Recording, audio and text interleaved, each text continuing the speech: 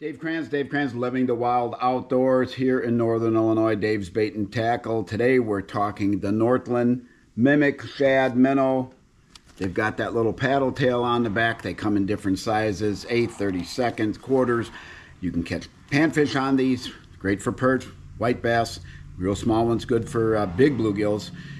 The bigger ones work great for walleyes and bass, smallmouth and largemouth both.